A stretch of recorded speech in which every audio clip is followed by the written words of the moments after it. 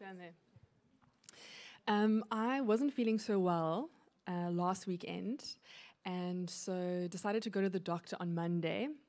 And I wasn't really sure I don't actually have like a regular doctor, wasn't sure which doctor to go to, but I found one locally, made an appointment, and I was sitting in the waiting room, and the guy sitting next to me was super friendly and sort of engaging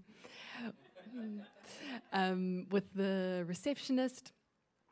Anyway, we happened to leave the doctor's offices at the same time, and he opened the door for me, and then as we sort of got outside, he stopped me and said, are you a Christian? So I said, yes, I am. And then he said, do you go to church? So I said, yes, I do.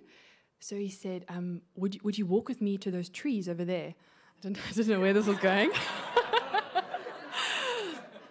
So I followed him, and he said,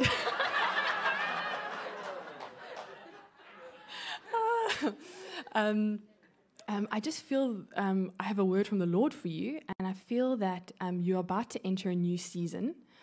That was, I think, the 6th new season word that I've received in the last 2 months. So already he got my attention. And then he proceeded to accurately describe a family situation happening currently in my family.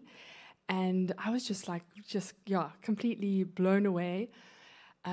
He then asked me where I went to church, and so I said, Journey of Grace. And so he said, do you know Bill Bennett? So I said, yes, he's my pastor. And so he said, do you know Steve Haynes? I said, yes. He said, yeah, I was with Steve Haynes this morning breaking my fast. Wow.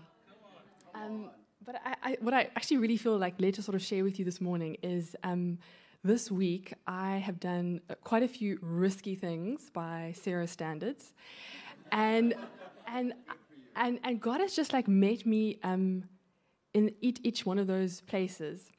And you know, when we have His heart, we can risk. We don't have to be afraid of risking. So what I just want to say is be bold and courageous. Do not be afraid or discouraged, for the Lord your God is with you wherever you go.